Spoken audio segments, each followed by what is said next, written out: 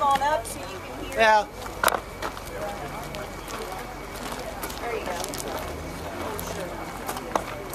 All right, these tan boxes here are what we call production units or gas production units.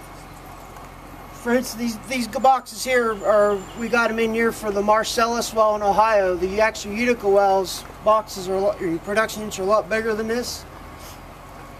After the fluid comes out of the ground, for instance, after the fluid comes out of the ground and after they frack it and all that, these units is what separates the oil from the water. And for instance, whenever the fluid comes out of the ground, it's really cold. This is a 750,000 BTU line heater underneath of it.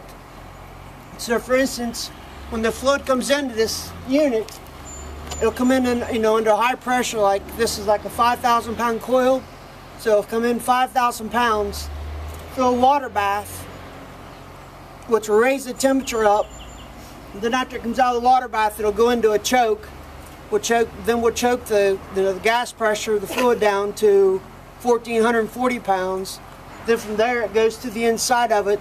It's called a bucket system.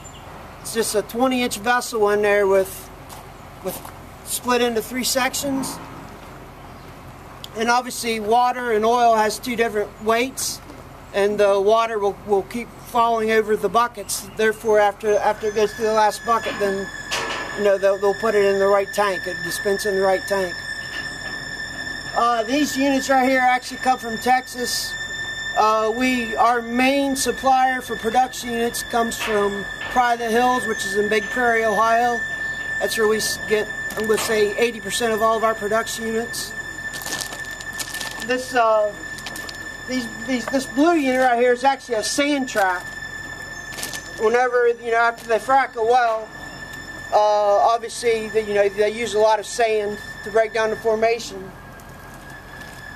And then whenever they're flowing back, you're talking, these units here are 6,000 pound units.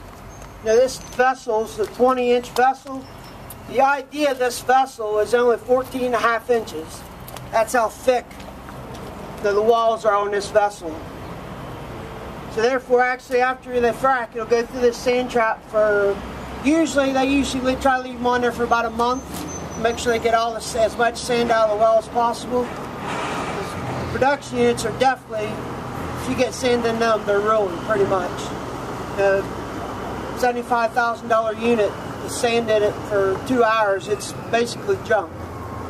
So we take a lot of precautions, just to, every safety factor we can get for the customer to make sure they don't destroy, their units.